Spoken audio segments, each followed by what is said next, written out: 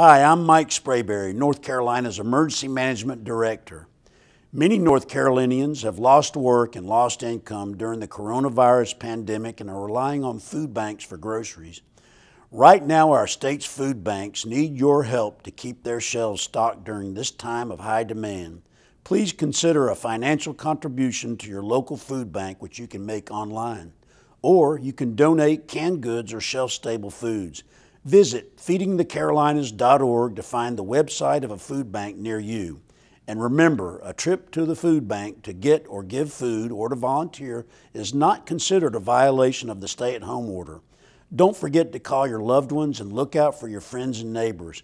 With your help, we'll all get through this pandemic together. Thank you.